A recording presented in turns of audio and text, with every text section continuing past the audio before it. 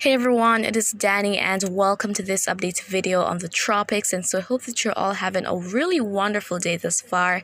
And so in this video we will be talking about a lot of activity that is expected across sections of the Eastern Caribbean that will be impacting the various islands in the region. And so there is also Depression Lisa, which is still a concern for Mexico, and so we'll be talking about that as well. But of course the main focus is going to be on the Caribbean and all the increased rainfall that is expected along with the possible flooding. And so before I go into details, please do subscribe and tap the notification bell so that you never miss an important update. And to show your support for the channel, you can leave a like on this video.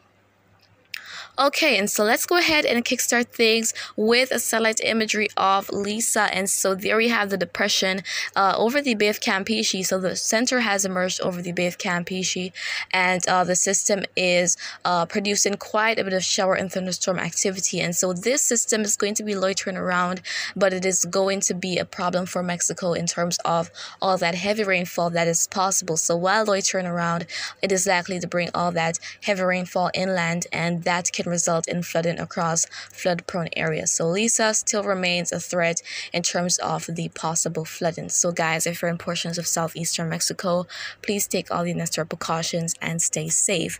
But as we look at a wider view of the Caribbean, we see here that there is some more activity going on across some areas such as the South Caribbean. We see some activity taking place, some activity moving inland into Nicaragua, also portions of Panama, Colombia, and Venezuela. So those areas are experiencing some shower and thunderstorm activity right now. And then our attention is drawn to the Eastern Caribbean, where we have all of that developing shower and thunderstorm activity. So that is what is going to be a cause for concern as we progress into the next next 2 days or so. And this system here, all of this developing shower and thunderstorm activity is going to be affecting the northeastern Caribbean, which is inclusive of Puerto Rico, the Virgin Islands, and the Leeward Islands. And on satellite we can see where all of this activity is already making its way into sections of the Eastern Caribbean, bringing along with it some showers and thunderstorms. So all of that inclement weather has begun for some areas. And if you're in portions of the Lesser Antilles, you can let me know what's going on there.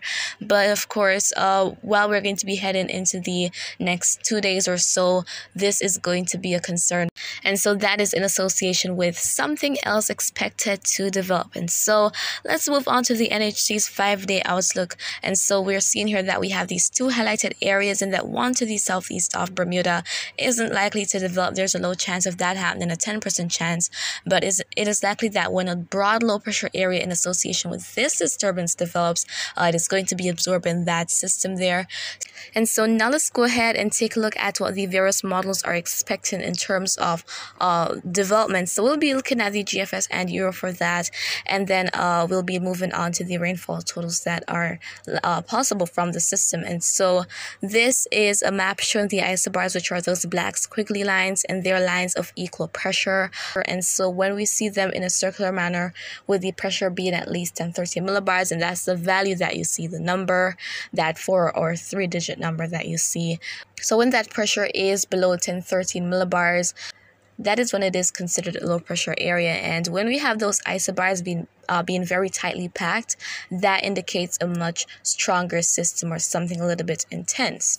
And so looking at what the GFS is expecting, we're seeing here that quite a bit of activity is going to be making its way out into the vicinity of the Atlantic, move into the Bahamas in association with that low pressure area.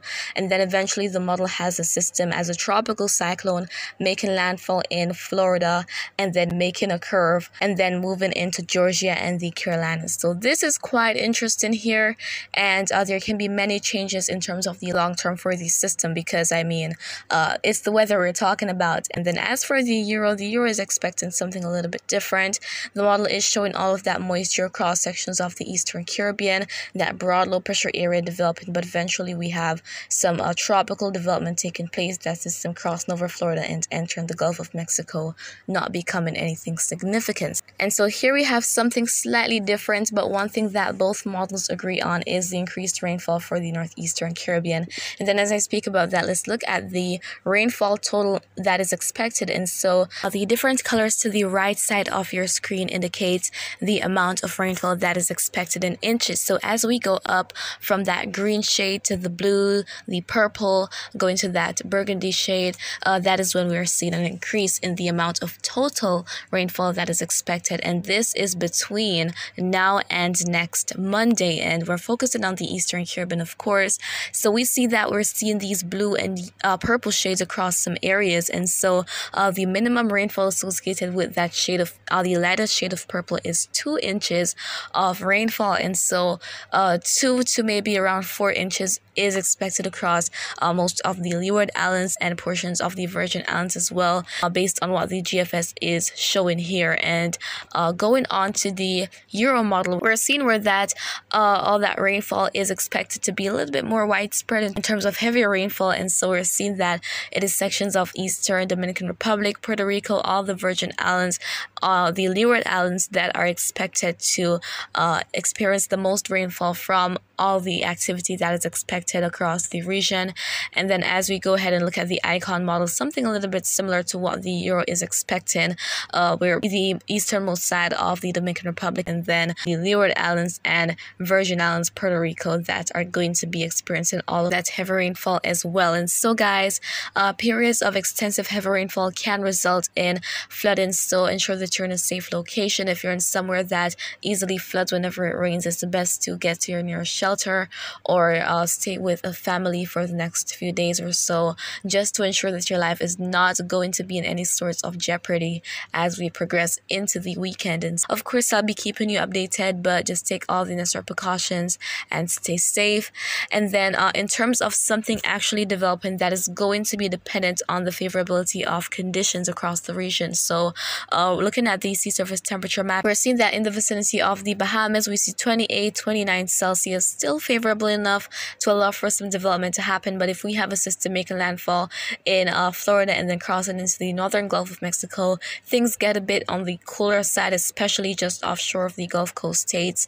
So that is going to be something that will help to suppress convection, because we won't see too much activity when we're having all of these very low temperatures. And so the wind shear is also another factor that really helps to influence development, because that unfavorable wind shear, which is indicated by those red lines, is quite dominant right now. So when we're seeing all of that, it is unlikely that we see any major developments, because those upper level winds just help to displace activity and prevent growth and intensification of possible cyclones. And so guys, that is what is on the horizon as we're going to be progressing into the next several days. And so again, I reiterate that you should all take necessary precautions and stay safe if you're across the northeastern Caribbean and you're to be impacted by all of the shower and thunderstorm activity that is developing. And so if you have any questions, you can leave them down in the comments, and you can also share thoughts there. And of course, remember to always be weatherwise.